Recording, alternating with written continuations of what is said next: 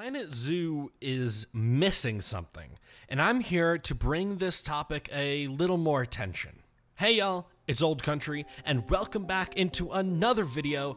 Today I want to talk about something I and some others have just noticed recently about Planet Zoo. This is in no way supposed to harm or go after Frontier or anyone working on Planet Zoo, but this is more of a wish list and some constructive feedback from myself and others in the community on something I feel that has been a little lacking this year, and that's enrichment.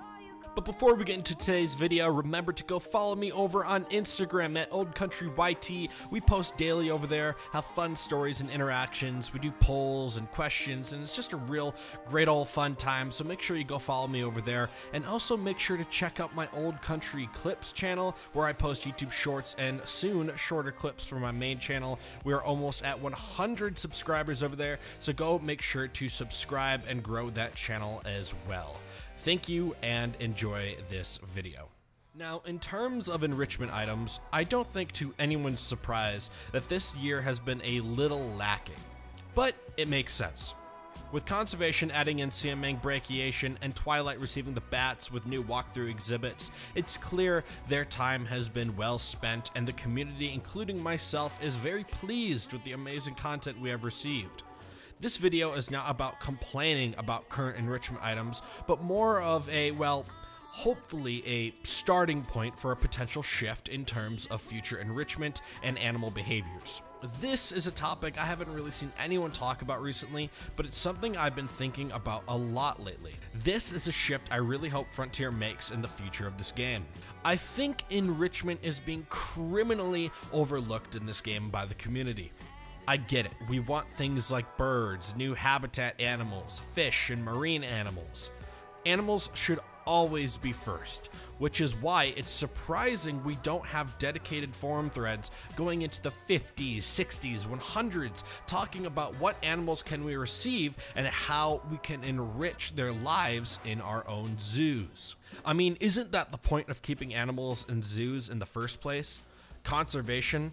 With animal conservation comes proper animal welfare, which I would argue the biggest proponent of welfare is enrichment. Making animals display natural behaviors, get those mammals some good old dopamine releases. I think the thing with enrichment up to this point is we have seen a bunch of toys.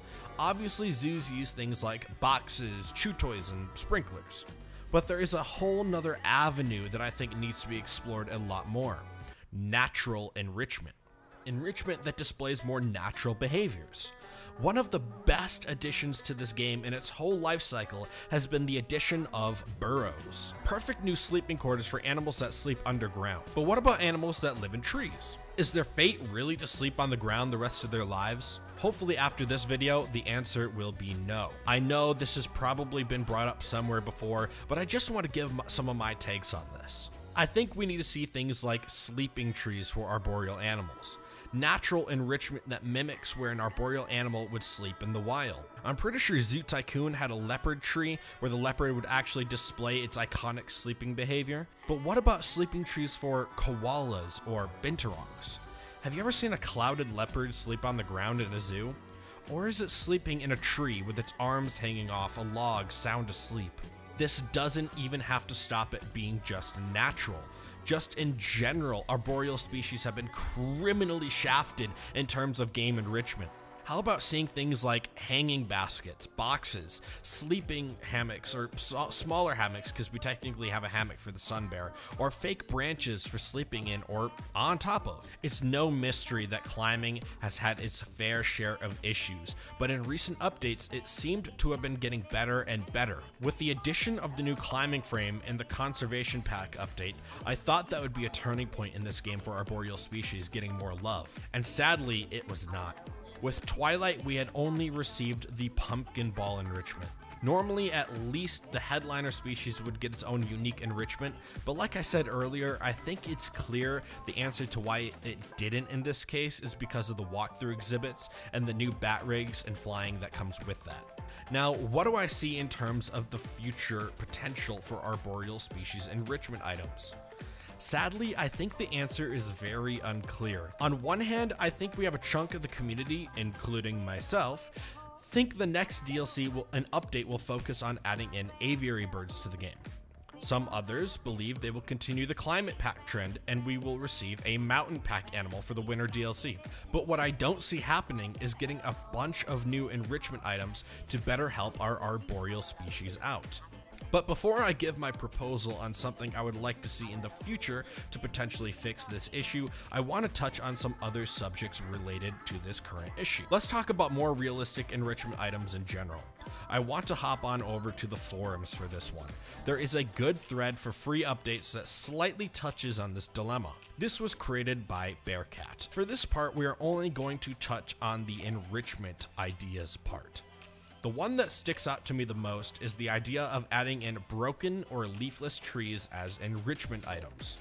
Things for animals to interact with, whether they sleep in it, climb around it, or play in it. The idea of adding in natural items like dead trees that provide animals with the opportunity to display more natural behaviors is something I think the game desperately needs right now.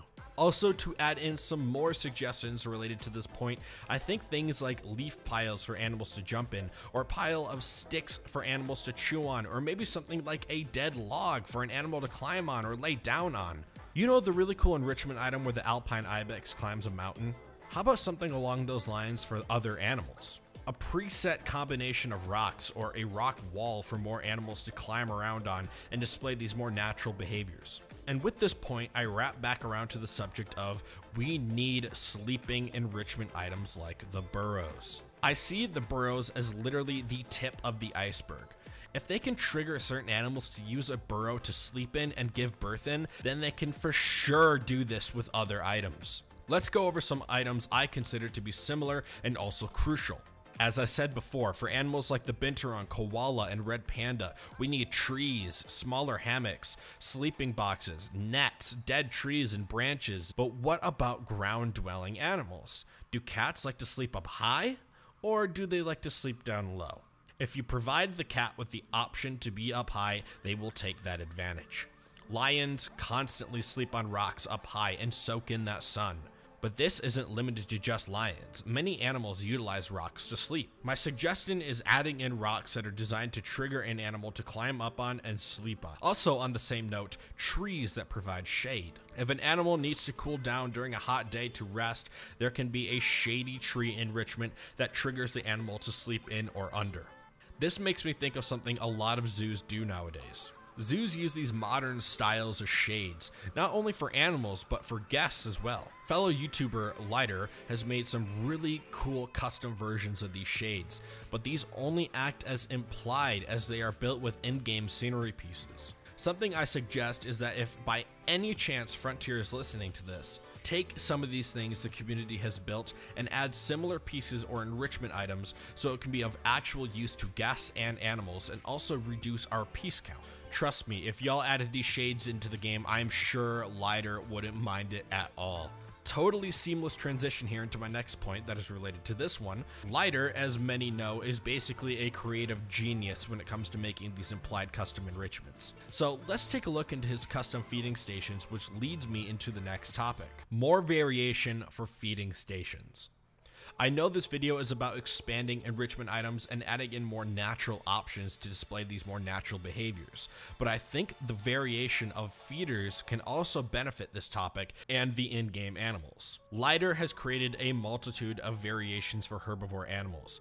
With his custom feeder set, workshop link in the description, this set includes amazing custom feeding stations in games such as new standing feeders, wall feeders, hanging feeders, and backstage feeders. These are ranging from wooden troughs used for herbivores to hanging feeders used for taller animals like giraffes and elephants to replicate eating patterns in the wild. Also backstage feeders that allow keepers to give animals backstage access to food and water readily. The sad part is none of these are actually usable. That makes me a sad panda. This isn't Lighter's issue though. He's only doing the best he can do. I mean, he's basically doing God's work out here.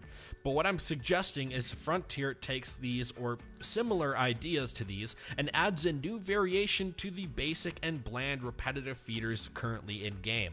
And it gives us some new and realistic options to provide our animals with food and water. We got some really cool and well-deserved backstage items with the conservation pack, but let's expand this idea. What about adding in a feeder option to fences to allow us to attach feeders and water troughs to fences to give us a little more of a realistic experience with our backstage areas for animals? We have the option to attach climb-proof barriers to the tops of fences, so why not feeding and water stations as well? And on this subject, we circle back to the idea of where we started.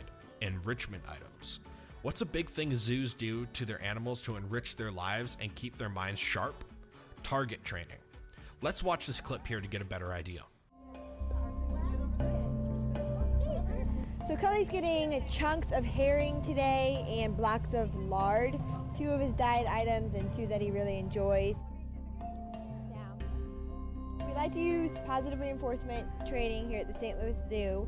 And that means that when he does the behavior that we ask him to do, he gets reinforced so he gets a treat, the lard and the fish. So today we were working on target. It basically just means that he touches his nose to the end of a target stick, and that helps us to build on other behaviors. It can get us to help him move where we need him to go if we're training him for a veterinary procedure or something like that. The other behavior we worked on today was lay down. Basically it's asking him to lay down on his belly with his paws out flat. And again, all of these behaviors just help us to take better care of him. They help him to participate in his care. If the veterinarians need to examine a part of his body, so he'll show us his paws, he'll open his mouth, stand up on his hind legs and show off his belly. Not only do I suggest the option of adding feeding stations to in-game barriers, but also adding enrichment items like target training. And this brings me into our final subject, keeper-animal interaction enrichment. Some animals love to see their keepers, and it's no question keepers love to see and bond with their animals.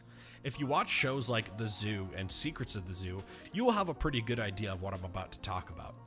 Keepers will do things like take their animals for a walk, use toys to make animals like cats like cheetahs run or servals run, hose down and brush animals like rhinos and elephants, and like I stated earlier, target train and practice with animals to enrich their lives.